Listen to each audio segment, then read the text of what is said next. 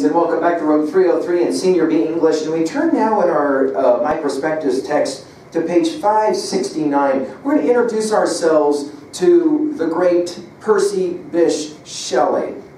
Now, our order of studying the Romantic second-generation poets is, of course, to study first Lord Byron.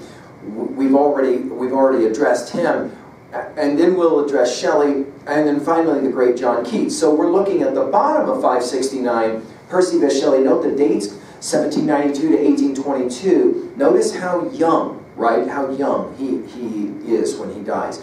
Another Romantic poet, born to upper-class parents, raised on a country estate.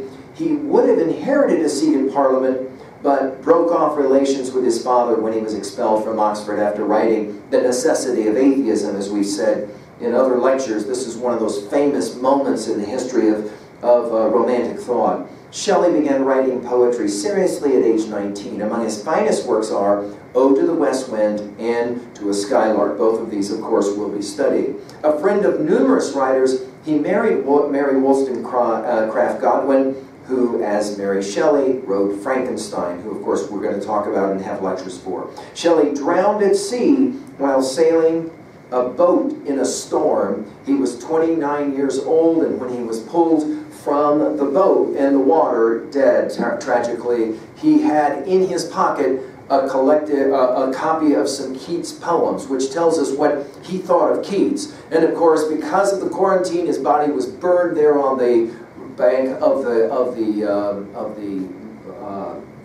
large body of water, the lake. And Mary Shelley is purported to have reached into the fire and pulled out the heart of Percy Bysshe Shelley and kept it in between some pages in a book for the rest of her life. I don't know if that story is legit or apocryphal. I'll let you do your own research to find out. Now, let's introduce ourselves to Ode to the West Wind, one of the titles that we'll be studying of Shelley's, along with Ozymandias and To a Skylark.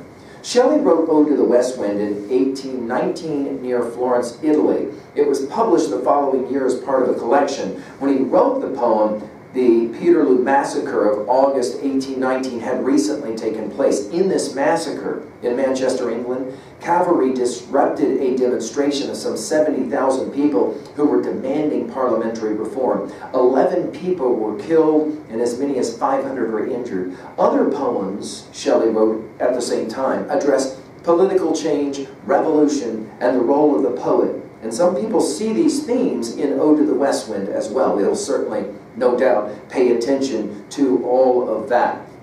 All right, let's turn now to our study of Shelley and enjoy our study beginning with Ozymandias. Thank you.